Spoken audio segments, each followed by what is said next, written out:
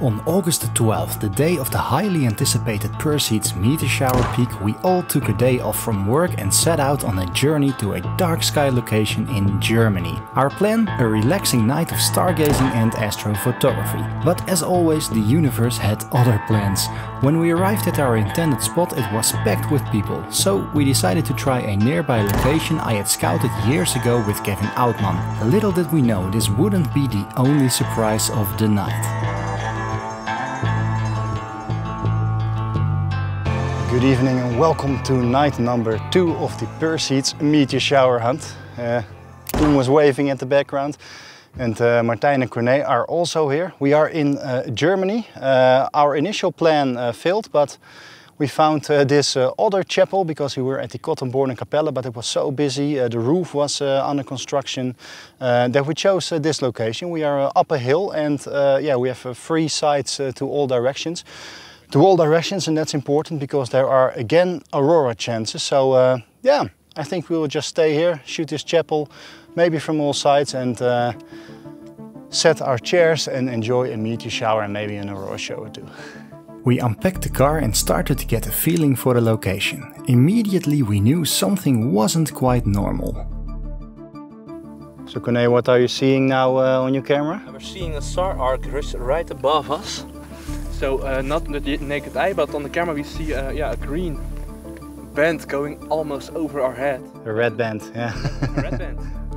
So I think it's a SAR arc. And yeah, I think in just a few minutes, when it gets darker, I think we'll get Aurora overhead. I think so, but we'll see. What a night.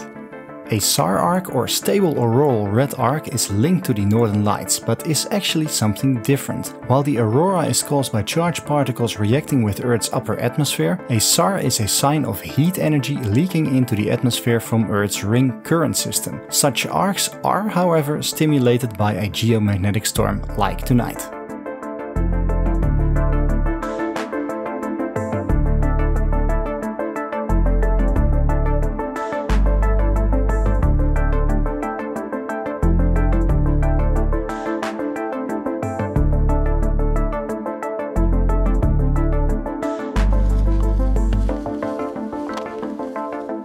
Okay, as you can see behind me now, we have huge aurora. We're seeing purple pillars.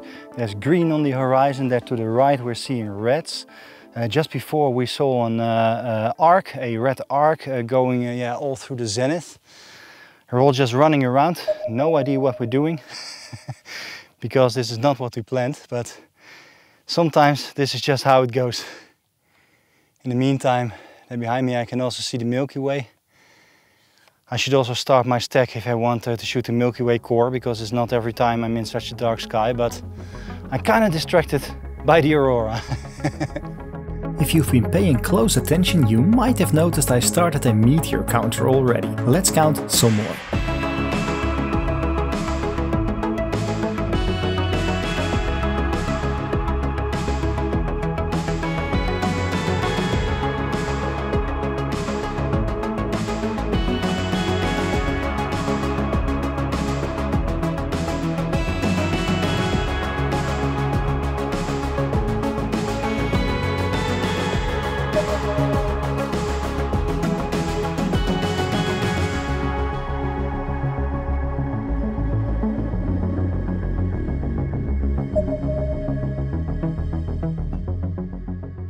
So look who's here, Koen.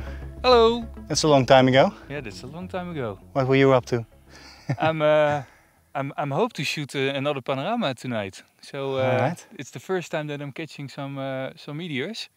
So yeah, I'm looking forward to it. Already caught some? Already got some, yeah. Nice. And I spent the weekend in France and already shoot a couple of meteors there, but not the big fireballs. So I'm looking forward for the fireballs. So you're hoping to get that here? Yeah, yeah. Let's see if we do.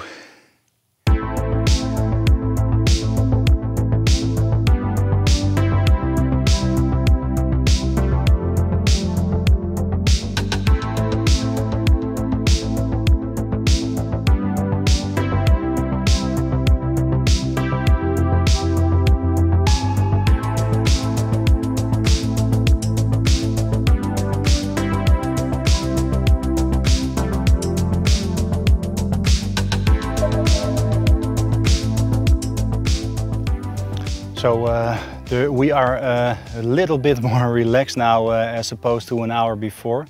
The Aurora has died down a bit. Sometimes there come some pillars, but we are focusing now on shooting the Milky Way, catching some meteors, and also just with the naked eye seeing what we can see. I'm curious what the sky quality here will be. So let's point up the sky quality meter and see what it says. 21.06, but that's a little bit because that light, because about 5 minutes ago it said 21.14. So that's the darkest skies I've measured so far. Let's just enjoy now, because we're going to shoot anyway. And enjoy is what we did.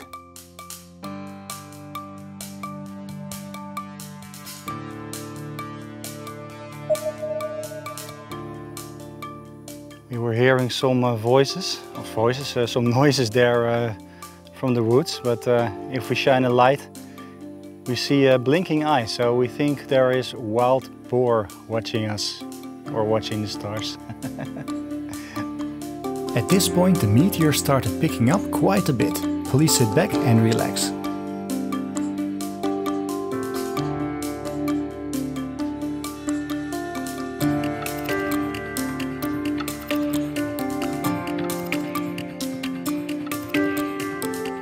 Yes, that is 44 meteors already and counting.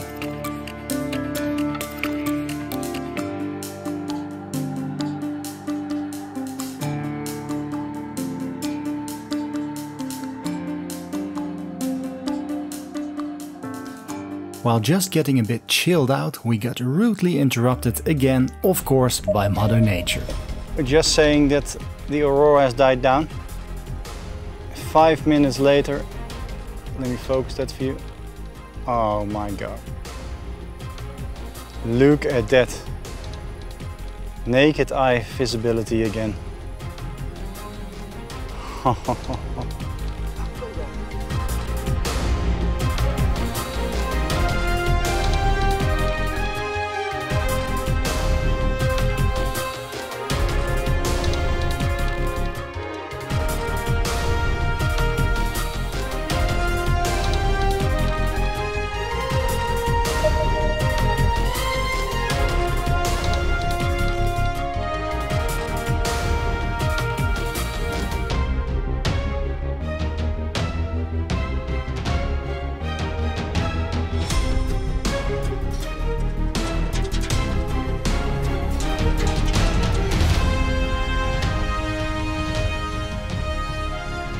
So it's now almost, I think, about 2 hours later now. Koen has gone home 1.5 hours ago because he still had to drive 3 hours back home, and he has to work tomorrow. Yeah, we are seeing more and more Perseids. At the moment it's a bit quiet. I've just also shot my foreground of the church with me sitting on the bench. Maybe I'll use the one with me on the bench, maybe the one without me on the bench. I don't know. Yeah, Aurora-wise it's quiet, and I think that's a positive thing, because it's really nice to have some Aurora, but I was really looking forward to have a relaxed night out, and this was chaotic. But yeah, for the past 2 hours we have just been sitting here. Corné is now adjusting. Martijn is somewhere there in the background. Don't know if you can see him. And yeah, we also saw some boar. There are some wild boar families, so sometimes they walk the perimeters here. It's a bit scary. Especially Corné thinks it's scary because he doesn't come from an area where wild animals live. I'm a bit used to it, but still we have to watch out a bit. And in the meantime, just look to the stars. So let's look to the stars and count some meteors again.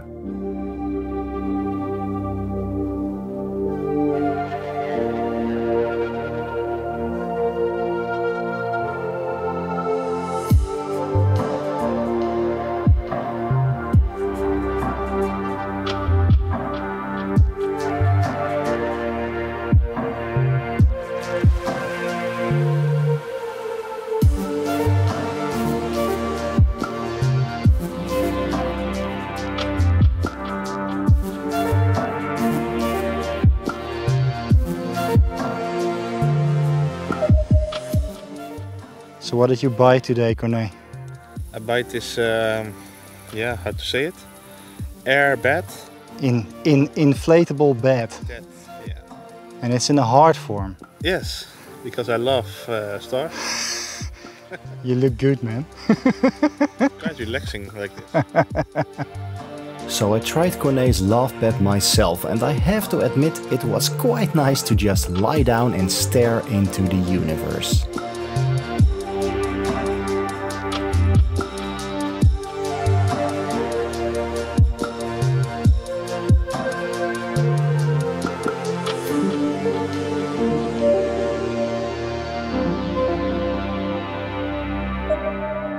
As the morning approached, we also enjoyed the first signs of the winter night sky making its appearance in the north.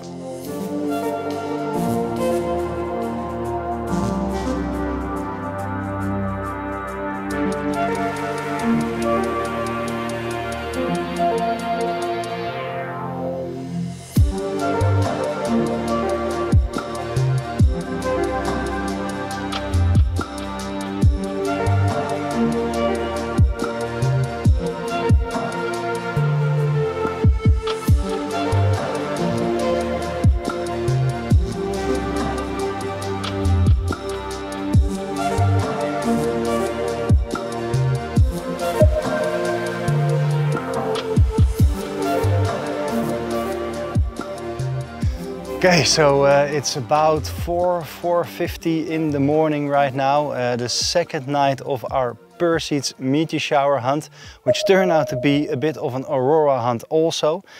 There between Martijn and Corné you can see Orion rising for the first time this year, so it's pretty awesome. You can just about see Orion's belt. I am totally knackered at the moment. I only shot, I think, one composition, and I've let my camera run the whole night, yeah, just to catch as much meteors as possible. How was your night? And I'm going to pull the microphone a bit there. How was your night, Martijn? It started kind of chaotic, but in the end it went quite well. So I think we have a lot of Perseids, so yeah, I'm quite happy. Yeah. Nice, man. And clear skies, right? Yeah. So, 2 nights in a row, clear skies on a special event as this. That's kind of rare. And Aurora. And Aurora. How did you go, Corné? Can you Yeah, hold the same as, microphone, same as Martijn. So it started a bit chaotic, but when it calmed down, we could relax, we could lie on the ground, sit in the chair, watching the Perseid. So yeah, we enjoyed it. We saw a lot. Indeed we did. I think the microphone. Oh, you want to say something? Yeah, I just want to say goodbye because hey, if our shots turn out to be any good from yesterday and today, here are our shots. And for now, I thank you again for watching, and I'll see you on the next one. Bye bye. bye bye. So I let my camera running the whole night, pointing roughly in the direction of the setting Milky Way. During the course of a few hours, the largest part of the Milky Way, which was in my base shot, had already set. I could take a bit creative freedom and blend the meteors in, more or less at the right part of the sky they fell, but not 100% accurately aligned to the stars. It would look pretty awesome like this. In the end though, for me, it just didn't feel right. So I decided to do a 100% star alignment in pics in sight and blend in only the meteors that matched my base frame.